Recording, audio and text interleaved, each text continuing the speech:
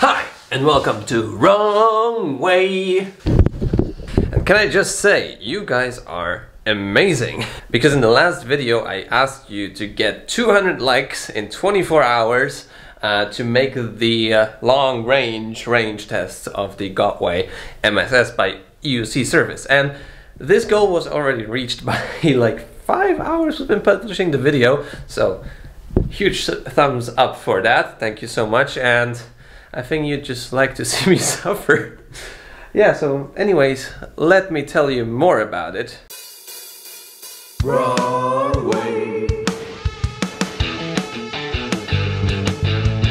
Now look guys, this will be a very painful process for me, as you probably can imagine, so I need to make sure that I don't go above 35 kilometers an hour. So let me just show you. The MSS is here, placed, and if I just connect the charger, it should not be charging. Okay, it's still charging, but it'll be just charging for like 20 seconds. Okay, actually like 2 minutes passed and you can see that yes, it is not charging anymore. I can disconnect the cable and now I need to prepare the device,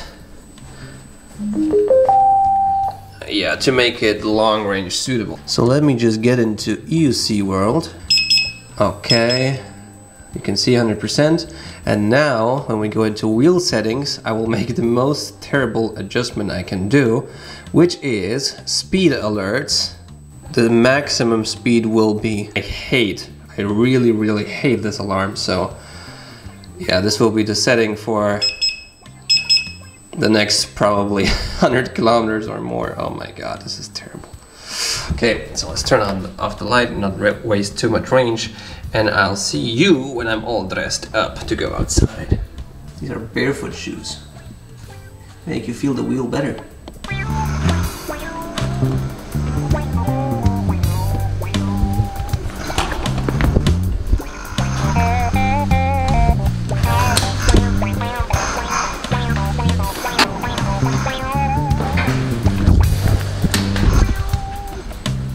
Here's where I make the Instagram photos.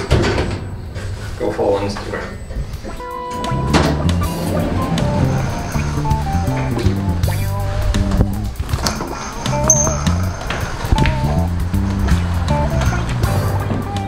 Alright, so range test is on.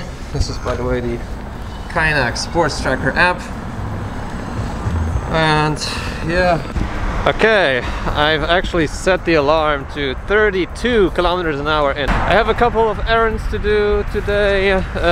So, of course, in the mask and all that stuff, I have to grab some earth for plants that my girlfriend is planting at home. And also I have to get to a pretty far, oh my god, tilt back, pretty far part of town to test the EV4 Gremlin. And the video of it should be already out on the channel. Anyways, maybe you did not know about it, so I'm gonna tell you about it. Electric vehicles are actually the only way I'm getting around town in Warsaw. Okay, a bit San Francisco style or New York style here. That's also why I purchased a wheel myself. Wherever I go with a personal electric vehicle. If it's 30 kilometers out of town, 40, doesn't matter. Sometimes I will use the train. I don't really like buses, and I really don't like taking Ubers because most of the time they have petrol vehicles.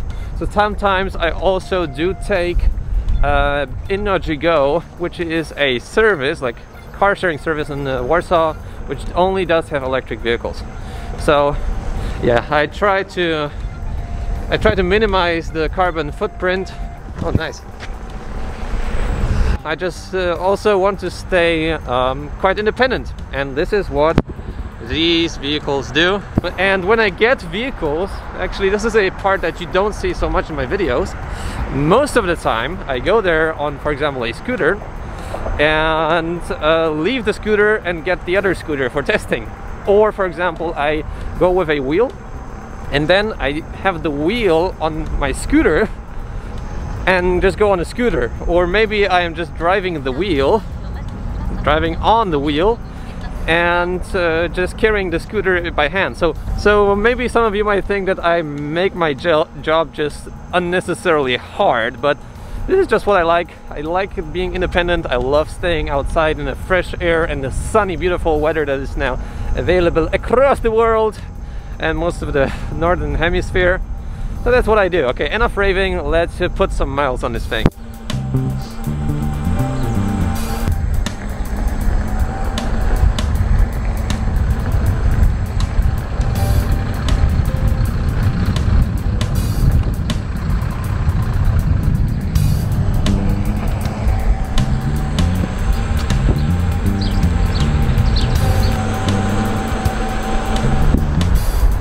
Yeah, luck I'm not on the road. And if it wasn't clear enough, I don't own a car. I sold my car like a year ago, and it was probably one of the best decisions I've ever made, because it was just so crappy and just I put so much money into it.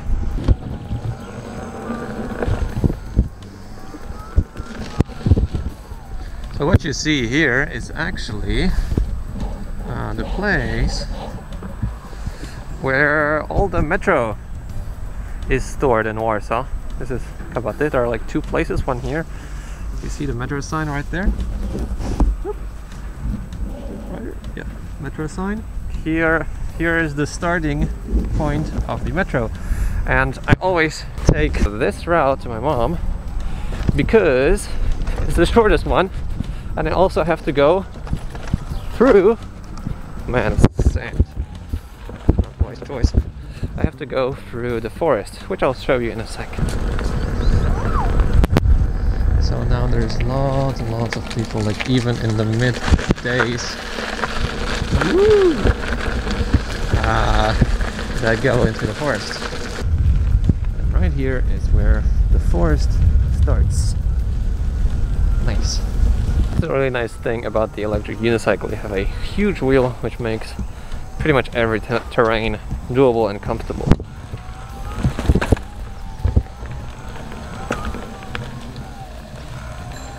Monocykl elektryczny.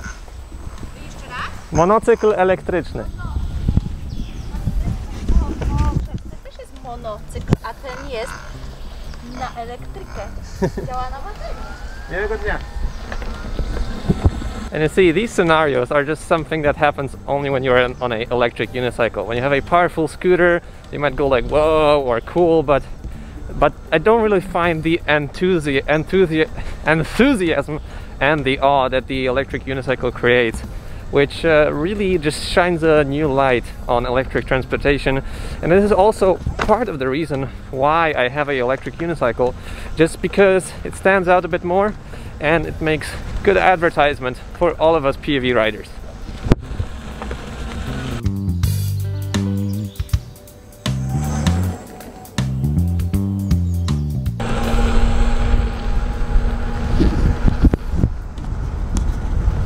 Now we are back on the road. That's definitely a place where I could use just a bit more speed, but all I have is... yeah, I hate the beeps. So 30 kilometers an hour it is. Oh, that's the limit here, by the way. Good for me. 38 minut 30 sekund.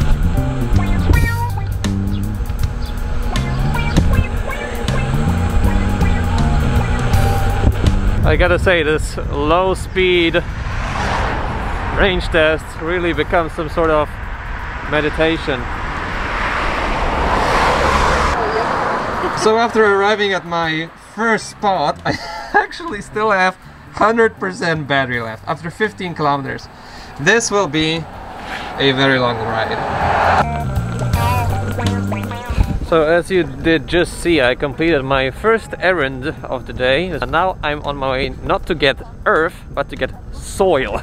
That's what I meant. Soon we'll go back in town and still limit, of course, where it's been.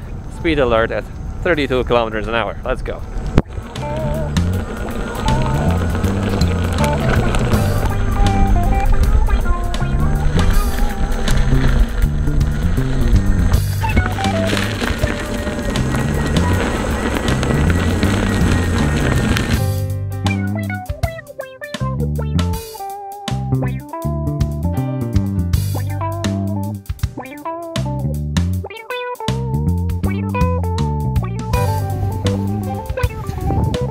Okay, so we have just arrived at Le Roi Merlin, but there is actually a huge waiting line.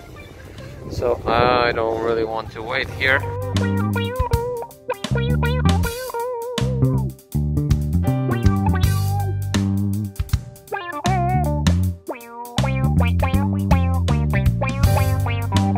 Jesus Christ, she believes it.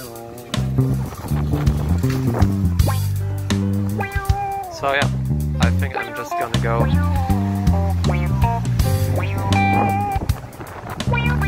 electric too. Okay, so this is our second option. And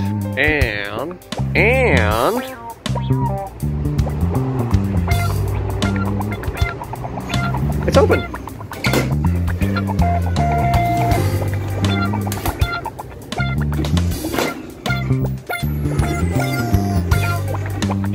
So sadly it turns out they don't have what I'm looking for. I just left the wheel up front where the security is. Whoa.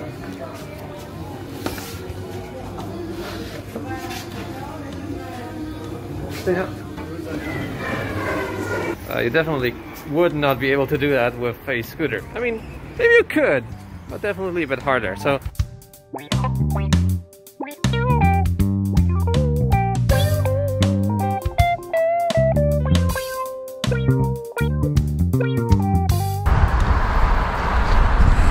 before we approach the next shop, I just wanted to show you guys my least favorite sort of intersection here. Yeah, you can see just how annoying it is sometimes for pedestrians and cyclists to just go through an intersection. So here it is. You can see here it is red on one side and it's green for cars to go up front and right. So the cars basically never have to wait when they go up front, but they have to wait when they go right in case there's a red light here. So you can see actually there in the back there's already a green light. I usually take the red light here because I like my life too much. I don't like wasting time. But now I want to show you how much it takes if you were to always respect the law and not cross a red light. So still waiting. I can ramble on for a long time. Okay, finally it's green. And now we are in a situation where now these cars have to go left and right, but the pedestrians have to wait still. So for a car to cross this intersection going from there, it takes like no time at all, but for pedestrians it takes way longer. And it also depends on like which light will be first and so on. And oh man, it's just hyper annoying. I think that people that pollute the world less should have it easier to cross the city. It should be, you know, easier to convince people to get onto PEVs, walking, cycling, instead of all this combustion and smoke and noise pollution that is created in the city. Anyways, here we are getting close to the third shop. Hopefully there's not a huge waiting line there.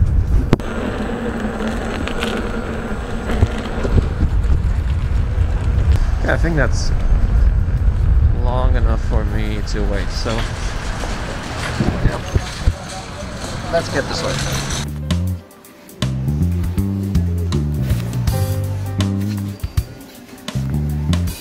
Okay, so there are actually also upsides to this sort of trolley handle. Okay, I have all the stuff I have needed. Around 10 kilograms of soil is now in my backpack, so you have to encounter that in the range test. Now, let's get back home. Okay, so in the meantime I did get back home, and yes, you can see I actually have 40 kilometers on the clock and 79% left. Yeah, if you think that combustion-powered cars are quiet, well, think again. I'm on my merry way to EV4 currently had a small rest at home, and EV4 is actually on the other side of the river in Warsaw. So yeah, it's around 10 to 15 kilometer trip probably. But the nice thing is that actually all along this route is a bicycle path. So that's a great thing, and I think along highways and bigger routes there should always be a cycling path, because you know, you can also make longer distances on PVs and of course bicycles. Look, spring, beautiful spring. Yeah, this is a route I take very often because it's also the same route as it is to cycle an e-bike, so I know it like by heart.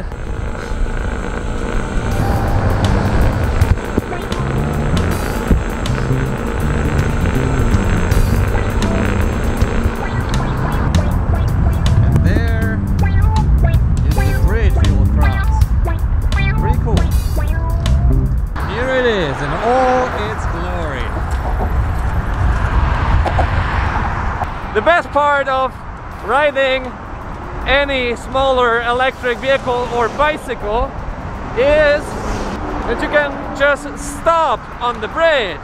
This is the best part. Look at them. They have to go 70, 80 kilometers an hour all the time, and I will just go into a halt and experience the beauty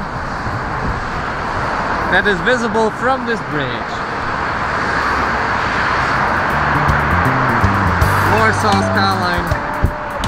This is a super nice part to electric vehicles, portable electric vehicles. You can stop anywhere you want and enjoy the view. Okay, so we have just arrived at EV4. Battery state is 60% and we have ridden for 52 kilometers. So now I'll do the video and I'll get back to you when I will be driving back home. Okay, so I just finished recording the video with the EV4 Gremlin, and I'm on my merry way again to stack up some miles.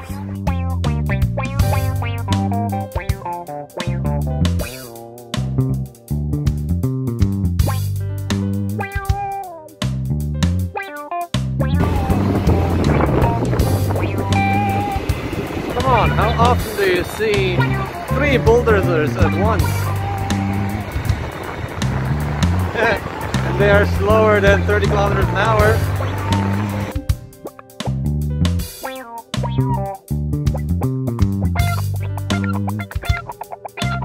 Okay guys, we have just arrived. Bulwary Wiślane. I really like this route.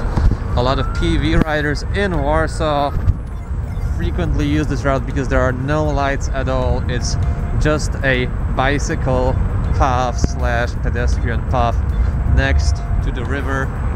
It's beautiful.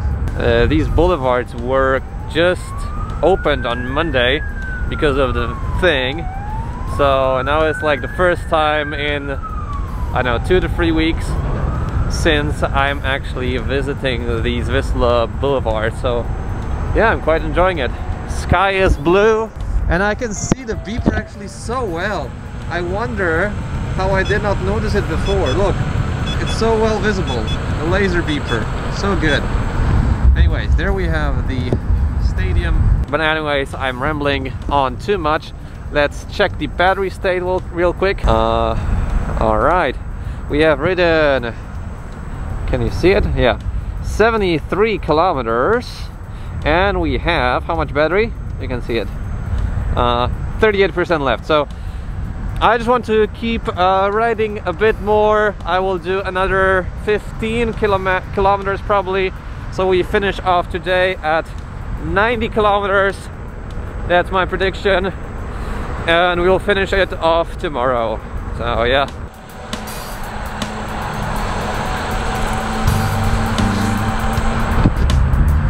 The MSP lights just shines all over the place. I think I have to customize it a bit. Okay, now we're gonna have a bit of a climb here. so our battery will suffer just a bit. Yeah, but that's just the way I want to take here.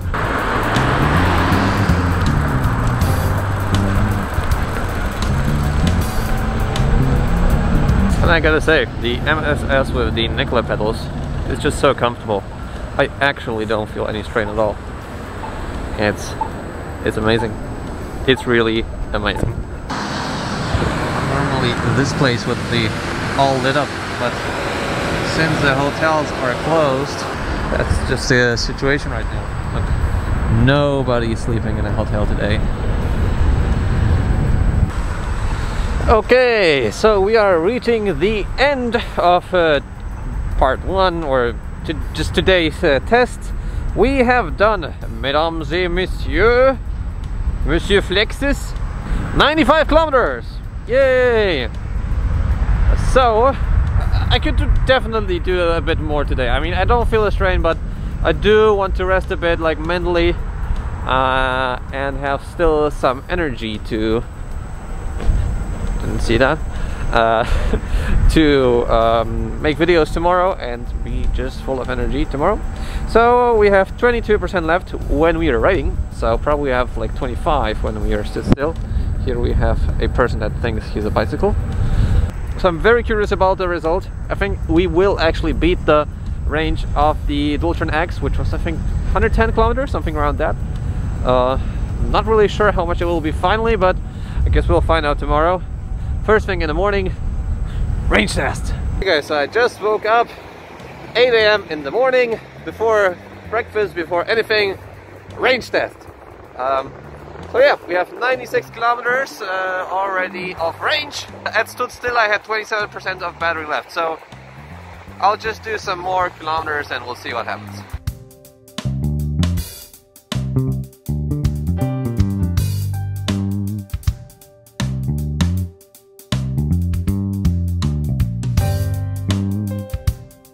Anyways, 105 kilometers on the clock.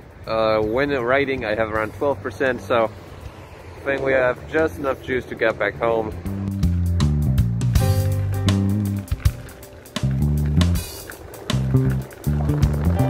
Still around 6% left. 116 kilometers on the clock. Yes, finally. Okay, so finally you can hear the wheel is beeping at me all the time. I think the tilt bag starts to kick in too, but I actually have still like 3 kilometers to go back home. So yeah, we'll try to reach that.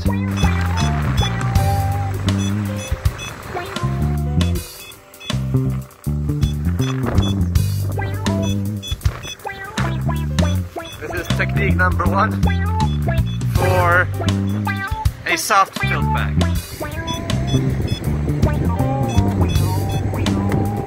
Yeah, tilt bag starts to get stronger and stronger. I have to use technique 2, the thinking man, like this.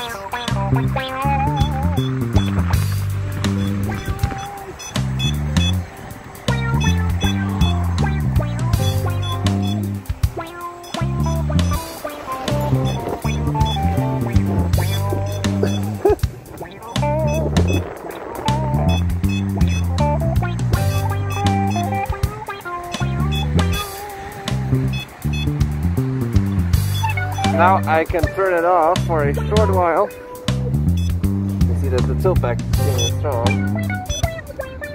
And for a brief moment, for like maybe 500 meters, it will go flat. I can feel it setting in.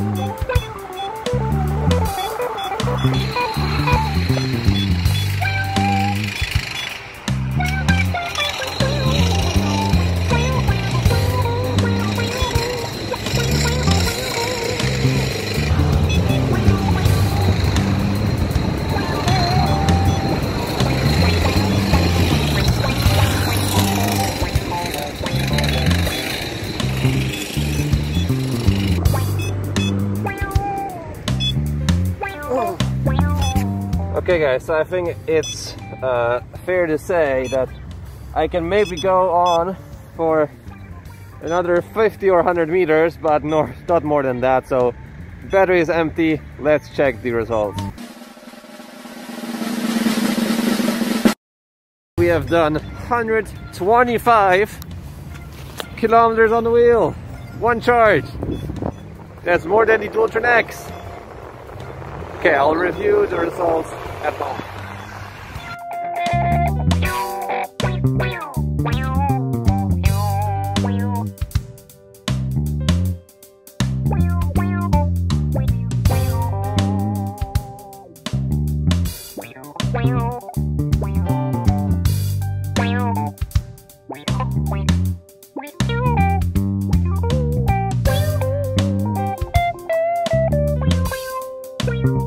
Still here, leave a like on the video, subscribe to see more content like this. I'll see you in the next video. See you soon.